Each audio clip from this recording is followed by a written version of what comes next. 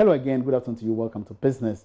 Economist and head of finance at the University of Ghana Business School, Professor Godfred Bokpin, is calling on government to rationalize some tax exemptions to help rake in revenues for capital investments. Speaking on the sidelines of the Ghana Integrity Business Forum organized by the Ghana Integrity Initiative in Accra, he maintained the introduction of some reforms in the country's public sector would strengthen confidence in the economy.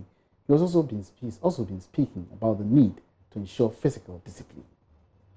No point in undermining the fundamentals through the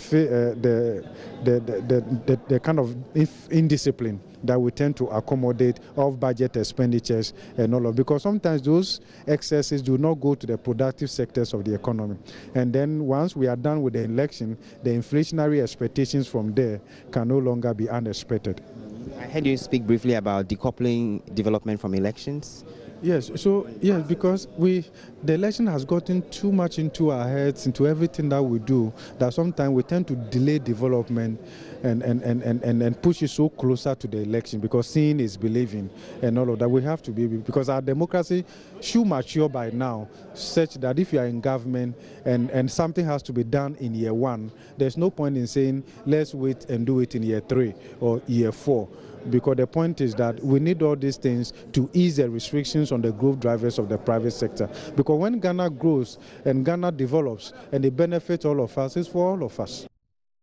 Professor Bokpin has also been warning government against overspending during the election year.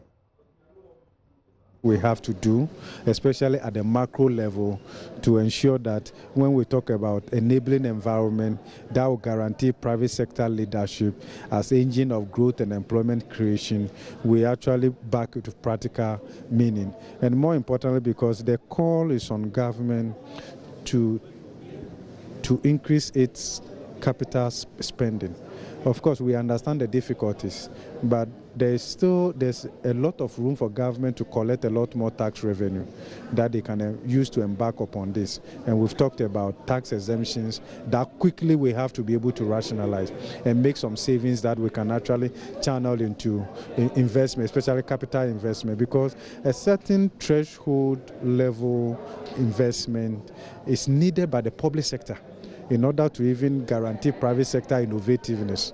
And it's very, very important. Then there's the need for some level of productivity enhancing reforms at the public sector institutions like customs and the rest of them, because that inefficiency represents cost to the private sector in their interaction with public sector, say, service delivery handles, and that has to be worked on. Then we're also saying that, of course, it's a budget.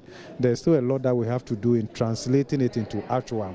But once we do that, let's be mindful of next year, because next year is unique because it's an election year, and our own history is not supportive because of the level of fiscal indiscipline that comes with the usual political business cycle. So the call on government is to actually use next year to show love to the private sector by keeping to fiscal discipline. And that's business for now. There'll be more business shortly on the marketplace. Back to